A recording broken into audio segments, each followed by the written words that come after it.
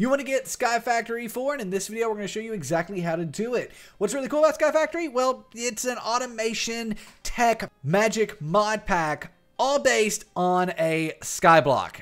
It's really, really cool and one of the best mod packs out there if you're looking for a modded skyblock sort of setup. And in order to get SkyFactory 4, we're going to need the CurseForge launcher. To download the CurseForge launcher, you're going to want to go to the second link in the description down below. That will take you here. This is our complete text guide on getting CurseForge, but we're going to be covering everything in this video as well, so don't worry too much about it. Just once you're here, click on the download CurseForge button to be taken to the official CurseForge download page. Once you're here, you want to click on the download standalone button to start downloading CurseForge right away. And while this is downloading, have a message from our company, SimpleGameHosting. Go to the first link in the description down below, the breakdown.xyz/SGH, to start your very own SkyFactory 4 server for you and your friends. All you need to do is get your server, and then once you've got it, just select SkyFactory 4 in our one-click mod pack installer. From there, everything else is taken care of for you, and SkyFactory 4 is added to your server and ready to play with your friends. But when you're hosting a Minecraft server, you will sometimes run into issues, and luckily there's expert live chat support and a high-quality help center to help you out at SimpleGameHosting when you do run into any problems. With that being said, playing SkyFactory 4 with your friends is super easy at SimpleGameHosting, as is adding other mods, plugins, or other mod packs.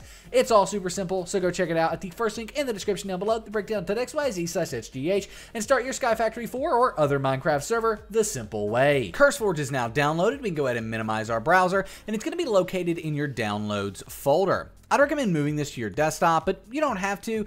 Double click on the CurseForge Windows installer that you downloaded. It's then going to open up the CurseForge installer just like this, where you want to click on Next. Click on I have read and agree to the terms of service here. Click on Next again, and now CurseForge will install. It is literally that easy to get CurseForge up and running.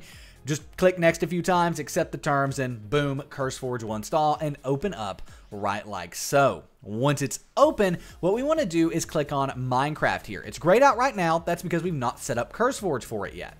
Let's go ahead and click on Minecraft. Just click on Standard Recommended here and click Continue. We can then come up here to the top and search for SkyFactory 4, right like so. And here it is, SkyFactory 4. It's the first one that's here. Click on it, and then just go ahead and click on Install. Now, we can't sit here and wait for it to install, or you can click the little Minecraft icon here and go back and watch it install on the My Modpacks tab. It really doesn't matter which one of these you use. Once it is finished, just hover over it and click play. Now, you will need to log into the Minecraft launcher using your Microsoft account or any other Minecraft account that you have. That is perfectly normal. This is the default Minecraft launcher. It's just set up and launched through CurseForge. So this is the normal Minecraft launcher that you always log into, and it's 100% safe to log into it. Once you've done that, you'll have SkyFactory 4 here, and you can go ahead and click play.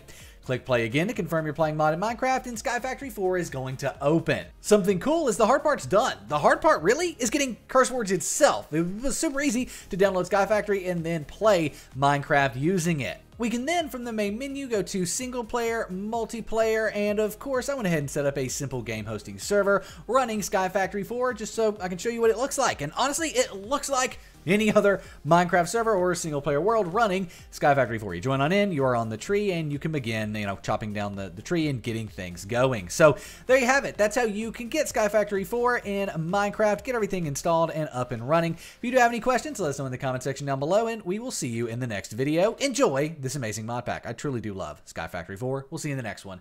Peace.